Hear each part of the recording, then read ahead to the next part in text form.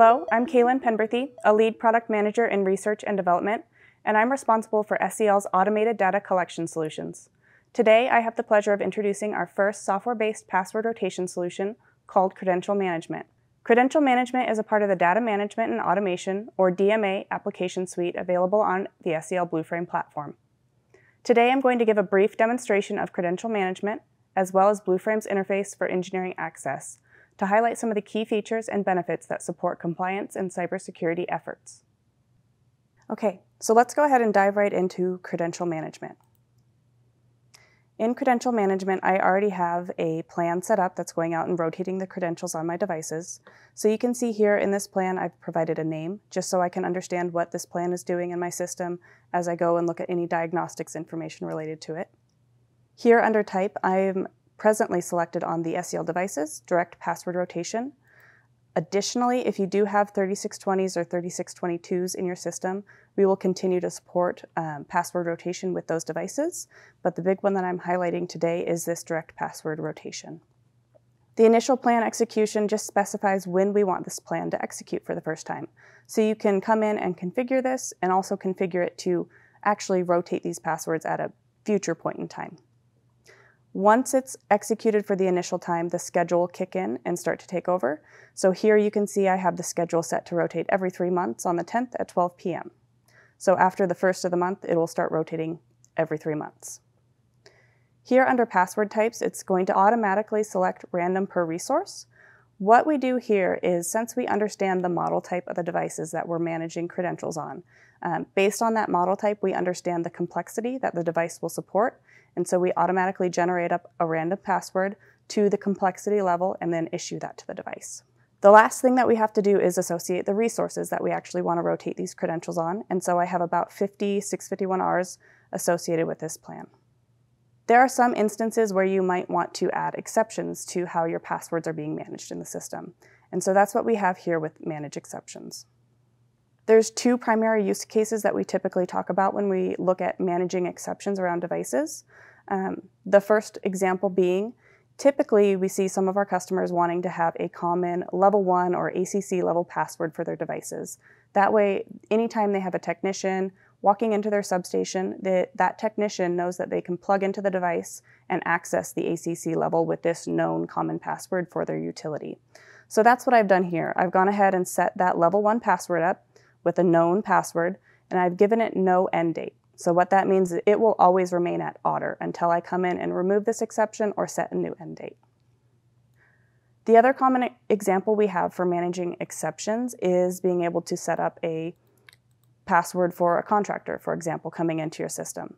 So here what I've done is I've set up the level 2 to a known password for my contractor that's coming in, and I've also set an end date. So that way when I know he's done with his work, he's leaving on the 7th, I can have the system automatically generate a new randomized password and issue that to the device. And so we'll automatically do that once this end date has been hit. So with those exceptions being managed on my plan, the system will go ahead and take over and run this plan on the schedule that you've defined. At that point, then you can have your administrators come into the system, and there's a couple of different ways that they can view the active passwords on the devices. The first one being here in our archive tool. So within the archive, there's 2 different report types that we have support for. First one being password audit report. So I've actually generated that up over here in a separate tab. This audit report is useful when you need to support your compliance efforts. So this report here, what it does is it shows for a specific time period for the devices that I've selected, have the passwords changed or not. So that way, if you need to support your compliance efforts, you can pull this report up and show that yes, my passwords have changed within the specified time period that they are required to change within. The other report type that we have is the current password report. So this report is going to show the active passwords for all of the specified devices that I pull into the report.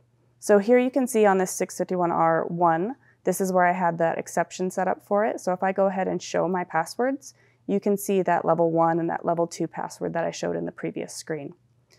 So all of these active passwords within this particular report is managed by advanced permissions. So within Blueframe, you can set up the role-based access control system, and then that's populated through the Blueframe platform. So here in the Credential Management archive, I can see those same roles and then specify the access to view passwords based on that role.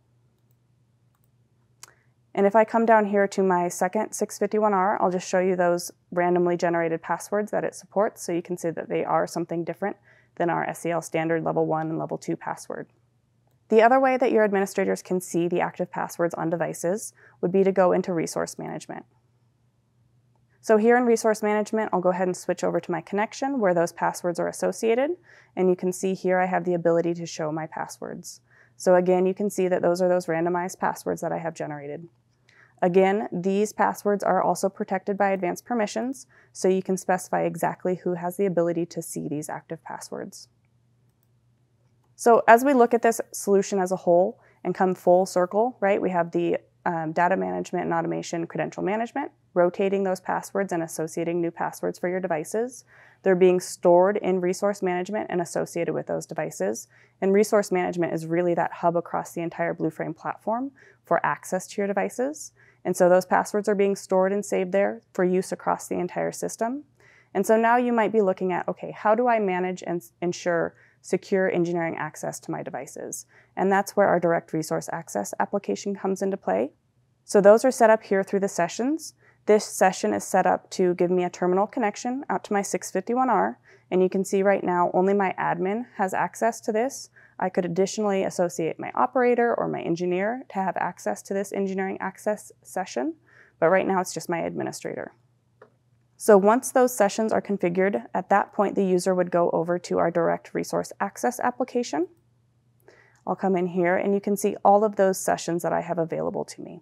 If I come into my 651R and I'll go ahead and connect up to that terminal session, you can see here I have a terminal that's fairly standard, and by default, our system will automatically authenticate the user to the ACC level. So they can issue any of those read level type commands like a status or an ID command. So the other common scenario with credential management and having that managed by a system is the ability to access the devices with a configuration software tool. So for example, QuickSet. And we do have the ability here with credential management and direct resource access in this entire solution to proxy connections through. And so you can initiate a session here in direct resource access and then connect through with QuickSet out to your device so you can send and receive settings as you would expect. Thank you for watching this brief introduction to SEL's credential management solution in the DMA application suite. Please reach out to your local automation application engineer for more information about deploying credential management in your system, and visit the SEL support video portal for more detailed walkthroughs of the software. Thank you.